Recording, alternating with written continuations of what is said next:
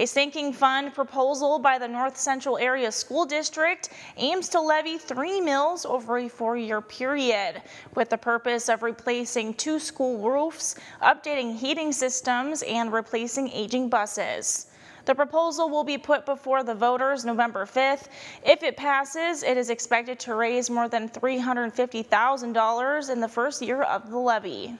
Right now, our highest priority is our roofs.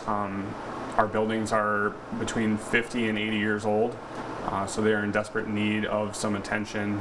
We have, spots at both buildings when we get significant rainfall that there's leaks.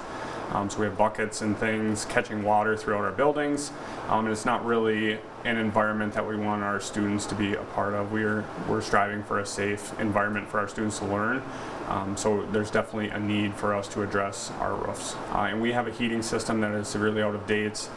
In the winter, it's kind of feast or famine. Either we have classrooms that are 85 degrees, or we have classrooms where students and teachers have jackets on because it's so cold. I would say that that is the most frequent conversation that I have with students throughout the course of the winter is that they're cold or they're too hot and their heater in their classroom is broke. In the wintertime here at North Central, we have a very hard problem of staying warm. The sinking fund would obviously help the critical coldness in the classrooms, and being cold in classrooms kind of takes away your attention to your teachers, to your work that you're working on, so it's very important to have heat in the buildings to stay focused on what you need to do. The district is facing declining enrollment, and its funding is directly related to enrollment numbers. Over its 4-year period, the sinking fund proposal is estimated to produce over $1 million for the district.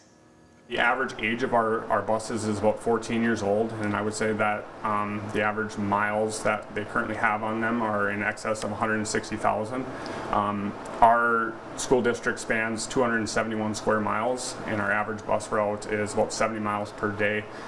So there's a lot of maintenance and wear and tear on our buses on a daily and yearly basis. Just last year we spent over $60,000 on repairs for our current bus fleet. First day of school this year, we had a bus breakdown, and we had to send another bus out to pick up our drivers so they could start their route.